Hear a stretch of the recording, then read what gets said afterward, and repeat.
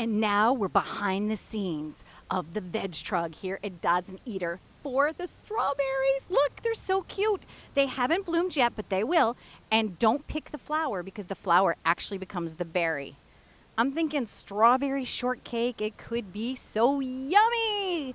All right, stay tuned for more behind the scenes, that's right, of our VegTrug here at Dodds Eder.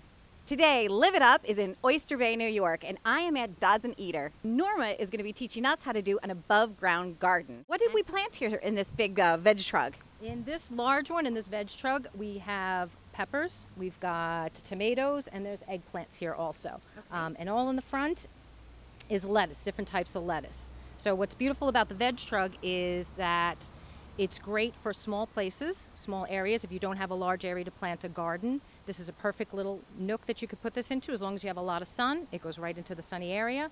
It's great because you don't have to bend down, you don't have to kneel, it's all above. You're standing at, it's right at your waist level. It's very easy and carefree for a person who doesn't want to have a huge garden. As you can see, we're getting a lot of fruit out of all of these plants. They're doing beautiful. Very well. Thank you. Now, the reason that it's doing beautiful, I guess, is because you're a caretaker, so you obviously have to like water them, you have to give them TLC, but also the soil and compost is important. How did you start out when it was just an empty like vessel? The VegTrug comes, and there's a liner that comes with the VegTrug. So we filled it with a professional potting mix and compost. It's very important to start with very, very good soil. Again, the potting mix, the professional potting mix, and the compost helps to retain the moisture, slowly release all the nutrients and the minerals into the soil. It's very important to have a very good soil to start with. Now the plantings you were explaining to me are all annuals. Now, so they don't come back year after year after year, but could you retain the soil so that after this vegetable garden is done this year, could you like use the soil over again? It's best to start with new soil because as the plants are growing, they're depleting the soil of all the nutrients. So next year, maybe you want to just take half of it and replenish it with fresh soil because again, it's going to be very depleted of nutrients. So again, it's better to start with fresh soil every year. Okay. Very good to know. What other tips of the trade? You know, how do you know like when to pick a tomato? Like, and do you twist it off? Like, obviously these aren't red yet, so you can't pick them yet. Right. The tomatoes will just naturally come off once they're red. You'll see they're the nice size. These are not very large tomatoes. It's about a smaller size, but you can see just about when it's nice and ripe. You don't want it to overripe on the vine, or else it'll get too mushy. Same with the peppers and the eggplant. You'll see that they'll be a nice size and ready to pick. And you could just slowly twist them off the vine, or you can take a little clipper and gently pick them off, not to disturb them. Now, what got you involved in gardening? When did you start planting? Oh my God, my dad was a caretaker on an estate up in Sands Point for years, and I spent every summer with him, planting and mowing grass and driving a tractor. Yeah. Oh, that's fantastic. And as an adult, that's what you became, a visual designer and an expert gardener. Yes, that's me. Okay, very cool. And what did you put in this VegTrug? This one's a little slightly smaller, right? Like 2/3 the size, I guess? Yeah, it's about a third compared to that one. This, I did all herbs in here. Oh, okay. So this is a small herb garden. So we've got parsley and basil and oregano and sage. Again, these are all taken off. We planted these early in May, so this is what it's looking like now. It's just ready to pick, and as we cook around here, everybody just picks a little bit. That's what I was going to ask you. Okay, so like, what's what? What is this one that? This is like, cilantro. Okay. That's cilantro. And that's you don't eat the flowers, but you eat this piece, and You're that can make like guacamole, right?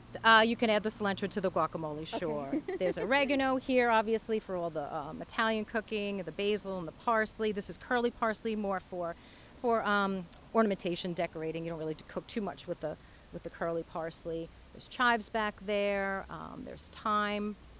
What is this? This looks like lamb's ear, but it's not. What is that? Sage. Okay. It's sage. So doesn't it look a little bit like lamb? Very much. Very much. Right. The texture and the color of the leaf. Absolutely. The same very good. Thank you. Thanks.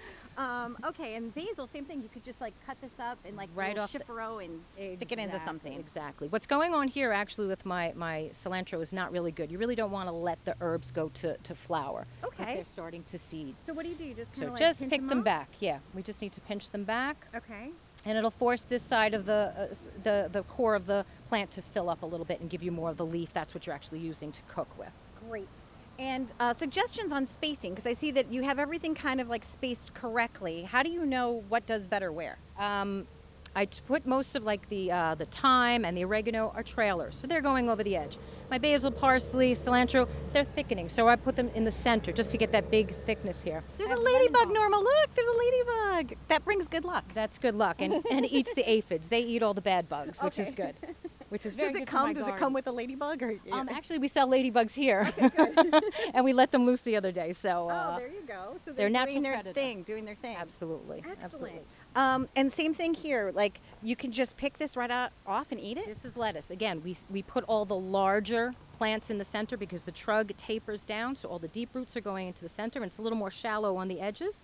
So we put all the lettuce right on the side. And again, just pick and pick, and it'll just continue to bloom more and more, leaf out more and more, and you'll have salad for a while. Oh, that's so nice. And on the other side, I know you can't see it, but we have strawberries growing on the other You side. have strawberries? There's strawberries. There's nothing Oh, there I see yet. what I They're do. I there. see them. But they're coming. They're coming. And now that is where you don't want to pick off the flower, right? Because the flower actually becomes the berry. Absolutely correct. There you go. Correct. And so if anybody has any questions, they could actually come here and you could kind of guide them through how to plant one of these and how to make their garden beautiful. And they can see how well it works, how you can have a beautiful garden without a lot of space. Yeah, and especially times, you know, if somebody's in a wheelchair or for some reason they've got back problems and they used to love to garden, this really brings back the love of gardening back to them. Exactly. It's great for everyone, so. Great. Thank you so much. You're very welcome. Thank you for coming. Hey, Dodds Eder right here, Oyster Bay, New York. Stay tuned for more on Live It Up.